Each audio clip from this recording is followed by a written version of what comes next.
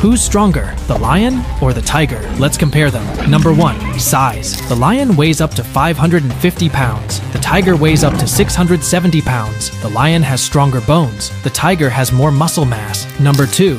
Bite force. A lion's teeth are 3.2 inches long with a bite force of 650 psi. A tiger's teeth are 3.6 inches long with a bite force of over 1000 psi. Number 3. Strike force. The lion has a strike force of 27,000. The tiger has a strike force of 33,000.